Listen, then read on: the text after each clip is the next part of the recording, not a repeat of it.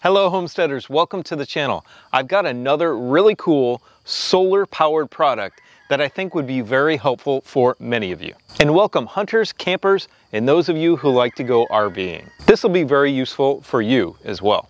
Today I'm going to talk about this solar powered cooler by Anker. We're going to talk about the features, we're going to talk about the test results that I did before I actually used this out on the road, and then we're going to show you some footage of us using it out on the road. And you can see we used it a lot on a recent trip that we took.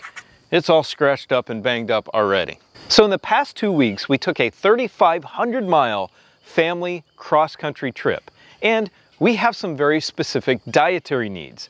And something like this was not going to cut it. Hauling things that need to keep cold in a cooler like this on a trip that long is just really not feasible. You know, even something better like this little igloo cooler will keep things cool a little bit longer, but it's still not very practical for a journey of that length. These little coolers can be messy, inconvenient, you have to find ice and buy it, and you can't fit a lot in here because you have to have a giant bag of ice taking up a lot of space. That's where something like this comes in really handy. Now there are little RV refrigerators out there that are 12 volt, but they are not self-powered.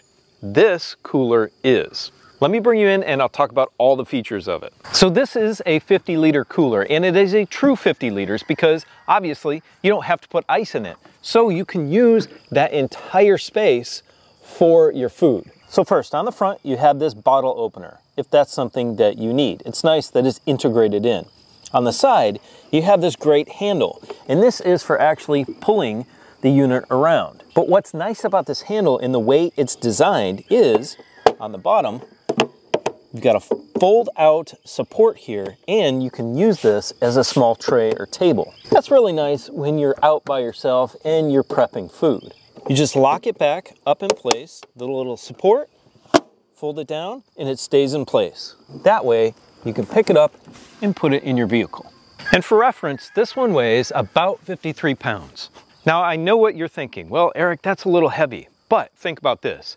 1 gallon of ice weighs 8 pounds. The large bags of ice that you get from Walmart that you put in these small coolers can weigh about 20 to 22 pounds for the bag of ice by itself. And then, like I said earlier, you're taking up a ton of space that you can't use for food. Now, of course, this is very useful because it has wheels on it, so you can really pull it anywhere. But the two features that make this stand out, especially above those other 12 volt RV refrigerator solutions, are this. One, take this off, and you have a removable power source. You can take this wherever you need to and charge it. And that actually happened to us on the trip, and I'll explain that in a few minutes. But having a removable battery or power source for this is so convenient. And that second feature is being able to charge it from solar panels. And this actually has 3 options, and I'm going to say 3+ options for charging it. Okay, check this out. We've got multiple chargers that come in the kit. We've got this one right here, which is a 110 or 115 volt charger that plugs directly into the wall and then to the battery. Then we've got your classic 12 volt that plugs into the old school cigarette lighter in your vehicle or RV. And this one's nice. It's got an on-off switch on the top of it. And then we have substantially long MC4 connected PV wire, and that plugs directly into the battery. So you can set these solar panels out in the sun anywhere, and you should be able to charge directly this 288 watt-hour battery in about 3 hours, or a little under 3 hours. One thing I think the company needs to do is actually provide some sort of carrying case for all of these. That would be a really nice added feature for something like this. So I just had to grab a gallon Ziploc bag and toss them all in there. It gets pretty beat up with all these wires kind of poking out the side. Okay, a couple other features. This cools from 68 degrees Fahrenheit down to -4 degrees Fahrenheit. So yes, you heard that right. You can use this also as a freezer, not just a refrigerator. And this is actually the large version of this. They do come in 40 liter and 30 liter sizes. So your size variance is pretty significant. This one is 29 inches long by 17 inches wide by 19 inches high. Some other features for this are that if you leave the top open, it will start to alarm to tell you that you've left the top open, which is really nice. And there you can hear the alarm. We left it open while turned on, and it's going to tell you loudly. And this top is nice because it does lock down. There is a handle here and it's not going to come up. And as you can see, it's got a light on it. So if you're in a dark campsite, you're going to be able to see what you're doing inside of here. And unlike a lot of videos, you can see that we actually use this. I haven't cleaned this out yet, but I wanted to show you the drain plug. It's in a perfect position, right in the bottom. If you've got some food that actually did leak and you need to get it out easily, there's the drain plug. On the battery itself, which sits behind this cover, you've also got two USB-A IQ3 connectors and one USB-C IQ3 connector. These are the latest in connectivity type for USB. You've also got the port for charging, and that includes, of course, the solar connector. Additionally, let's say you have a problem with the battery, or your battery was out for maintenance, whatever. There is another charging port down here at the bottom. And you can connect it from the 110 volt or the 12 volt connector directly into this port. So you just take off the battery pigtail off the end of it and plug this directly into the bottom. And in this case, if your battery's out, you are running the cooler directly off the other power source. I love options and redundant systems, and this has a lot of them. But I really wanted to test how long this battery would last without any input. Before I talk about those results, if you're interested in checking one of these out, I do have the link for it in the description below the video, and I have a $50 off coupon code if you use our link. All right, let's get to those test results and the test footage of our trip across the country. Okay, here are our results that we did for testing the battery before we left on our trip. Now these first three sections here are going to be a little bit different because I initially set the temperature at 37 degrees Fahrenheit on the cooler.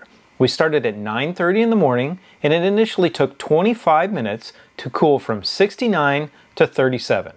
And that used about 7% of the battery.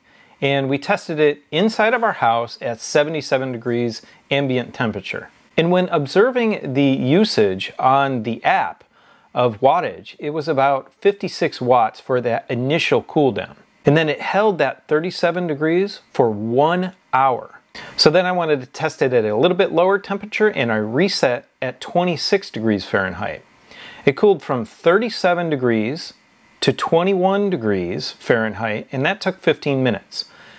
So I had it set at 26, but it cooled down to 21, which is interesting. And this is kind of a trend. And during that second cool down, it used about 5% of the battery, and an average of about 43 watts for that process.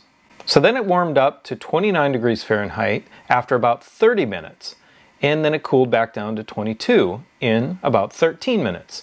Used an average of 36, so the colder you get, the fewer watts you're using.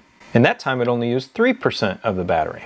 So the next interesting thing that happened is the temperature continued to drop to 19 degrees Fahrenheit over the next 5 minutes with the compressor off. So that was super interesting, and the lid remained closed for my entire experiment. Then our temperature held from between 19 to 29 for about half an hour, 28 minutes before the compressor started again. Cooled back down to 19 and used 37 watts on average for that for about 12 minutes using 3% of the battery. So after that, at a 3% drain, which was what happened for the whole rest of the experiment, that battery should last you 24.75 hours at ambient temperature of 77 degrees Fahrenheit, which was our house, and it lasted for us 24.00 hours. Exactly. On the dot. Friends, I'm really impressed with that. That little 288 watt-hour battery lasted 24 hours of cooling that cooler just by itself. And it actually still had about 2% battery charge left when I shut the whole thing down.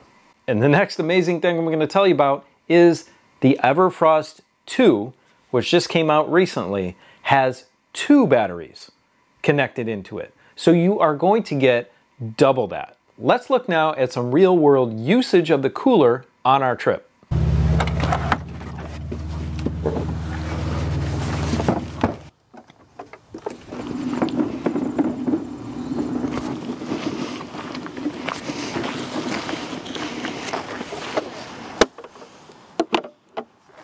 We've got our snacks in here. We all have a very specific diet.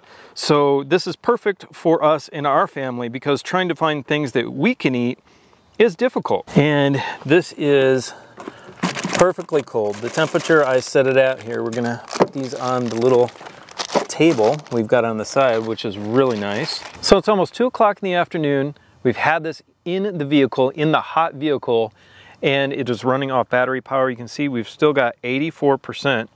And it's sitting right where I set it at 34 degrees. Here's another great reason to have this on a road trip is we've got a lot of leftovers. Got some fried rice right here, and it's much easier to take it along with you, save money, save your leftovers for your next stop instead of throwing them away or putting them in a hotel fridge and forgetting about them. Nice thing about this too is it's got the wheels on it, it's got the pull handle, and we can go a little off-road, which is exactly where this picnic area is here at Garden of the Gods. All right, friends, we are in another stop in the high desert in Utah with our Anker EverFrost. And something interesting has happened. This leg of the journey has been quite long, and I have not been able to charge the battery from our vehicle. Even though our vehicle has a 110 volt outlet, it won't charge from this. So the beautiful thing about this is it has multiple ways to charge, and one of those is the solar panel kit that comes with it. And of course, when we get back home, I will go into more detail about everything. But we have one set of pretty long MC4 connecting cords here, and then this connector goes directly into the battery port, and it has MC4 connectors on it. So let's get this connected and charged before we get back on the road because we've got quite a long journey. So back here, we're gonna connect each one of our cables to the MC4 connectors that are connected to the panels. And I think I've got about 10 feet here, which is great, and run them to the battery on the cooler. I'm just gonna plug it in right here, and we should be charging with the panels. So that's it. It's charging pretty quick in the midday sun. It's about 11:30. And it should charge us up enough pretty quickly for us to get to our next destination. You know, every product can improve, and this one is no different. And like I mentioned earlier, having a convenient bag for all the cords would be nice. But one thing I did find a challenge was the adjustment on the solar panel angle here, and this system for actually adjusting it. It's got snaps on these hard plastic legs, and the whole thing is really tough, but the snaps aren't tough. And this snap popped out almost right away. So there's no way for me to actually keep this from flopping over. Now it does stand up, and this one is intact, like that. This is how it adjusts on the solar panel. I'm gonna set it up here like this. And that's how it stays up. Now this side will stay up like that, but it kind of doesn't lock in anymore. So just a minor thing, maybe a redesign on this would be nice, but it's usable. And the performance of the panel is great, and you'll see that later in the video from our trip footage. These do have a snap here at the bottom so they don't flop around, and it's got this nice carrying handle which makes it really convenient for carrying it around. If it didn't have these, it would be kind of awkward. But it's got them. So I just realized that I didn't have the footage from South Dakota where one of the charging challenges came up. Let me explain. So we took my wife's SUV. It has a 110 volt plug in the back. However, when I plugged it into the battery and I was going to leave it in the SUV at night and not take it into the hotel, the outlet in the back of my wife's SUV was not working. I tried to turn the vehicle on and it still wouldn't work. So instead of dragging this all the way up the stairs into the hotel, yes, there was no elevator, all I did was take the battery out, leave this in the vehicle, take this up to the room, charge it, and it only took maybe an hour and a half, give or take, brought it back down, plugged it in, and we were good to go. for the rest of the evening and throughout the travel the next day. That is the beauty and convenience of having a removable power source that you can charge in another place. And during those few hours of charging up in the hotel room and to be able to get it back down in here, the food stayed perfectly cold. This thing is really well insulated. It is solid as a rock. I don't know what type of insulation they put in here, but it is a really solid machine. So that's it, friends. I hope you liked the testing and the results for this Anker EverFrost cooler.